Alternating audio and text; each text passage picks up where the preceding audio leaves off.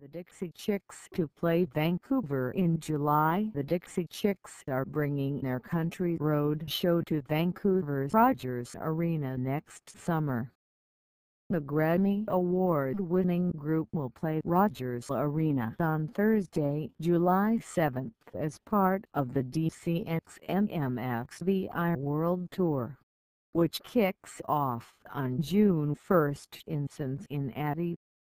The tour will see the trio, which includes Natalie Maines, Robison and Martie Maguire, stopping in more than 40 cities including New York, Chicago, San Francisco, Detroit and Toronto before wrapping up in Los Angeles on October 10th.